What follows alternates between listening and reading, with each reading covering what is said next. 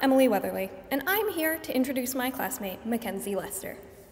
Makenzie has an incredible energy, described accurately by classmate Jessica Joshi as spunky, and as such was a facet of our Latin class for years.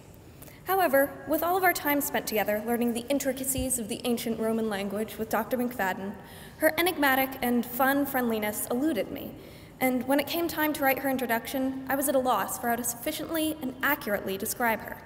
So, naturally, I turned to my AP English class, and according to them, Makenzie is a loud, funny, Mountain Dew fan who loves her twin siblings, watches baseball religiously, and could probably win a Tony for her notorious King Julian impersonations.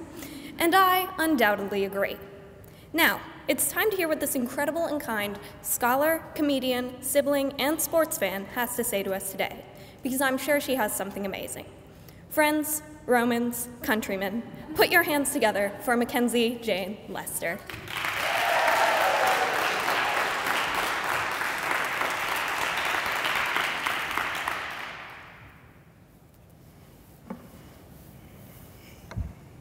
Tell us a little bit about yourself.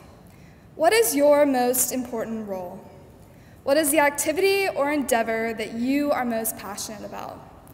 These are the dreaded interview questions that our interviewer will inevitably ask us, whether it is for a college, a job, or any other position. For most people, the answer is student council president, theater lead, or soccer team captain. But mine is that I'm a big sister. In her song, Family is Family, country music sensation Casey Musgrave sings, friends come in handy, but family is family. I cherish and love no friend more than I cherish and love my mom, dad, brother, and sister. Although this has not always been the case. For 4 months, I lived through sharing a one-bedroom hotel room with my younger twin brother and sister because a 40-foot oak tree fell on my house. For 4 months, I lived through, I forgot my key in the room. Can you come let me in? For 4 months, I lived through the burnt smell of Totino's pizza stench permeating our small hotel room. For 4 months, I lived through Rachel and Ross's love debacle on full volume as I tried to finish my A-Bush TBQ. Conveniently, my parents got the hotel room across the hall. Thus, as the older, wiser, and more responsible sibling, I wielded the power of choosing a bedtime and dispersing room keys. Needless to say, dealing with my siblings and being the authoritative figure took patience. During this time, my parents had the brilliant idea to take us to Chattanooga for my brother's baseball tournament, which is a 5-hour Let's Listen to Mom Sing Cyndi Lauper ride. I actually enjoyed the weekend until the transmission broke in our minivan. If I thought before that nothing could be worse than living in a hotel room with my brother and sister, I soon learned I was mistaken. For an entire week, my family of 5 shared one queen-size bed and the floor while our car was being fixed. Once the car was fixed, I was ecstatic. Finally, I get to go home to the hotel back in Memphis. It was the end of a difficult road, one might think, but no. The air conditioning in the minivan broke 20 minutes into our drive home. My brother's prepubescent body odor mixed with the July Tennessee heat and my siblings consuming way too many Mountain Dews made the drive back my worst nightmare.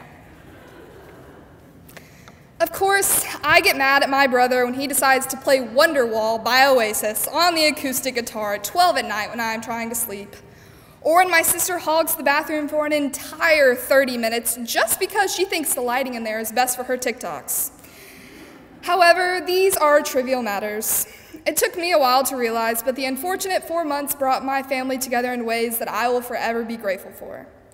There is no way I could have remained sane during those events without my brothers constantly making me laugh and finding joy in the smallest situations, bringing happiness to our family. My sisters listening to me whenever I needed it and giving me advice on instances that I could not handle alone. And my parents' reassurance of their immense love for us and affirmation that we would be able to weather the storm together and it would make us stronger. Thus, I came to an important realization. No friend could ever be by my side through such difficult obstacles as my family would. So, even though I did have to endure an unfortunate sequence of events, I found that my #1 support system will always be my family. That being said, maybe your support system isn't your family, but I guarantee you that you do have a support system.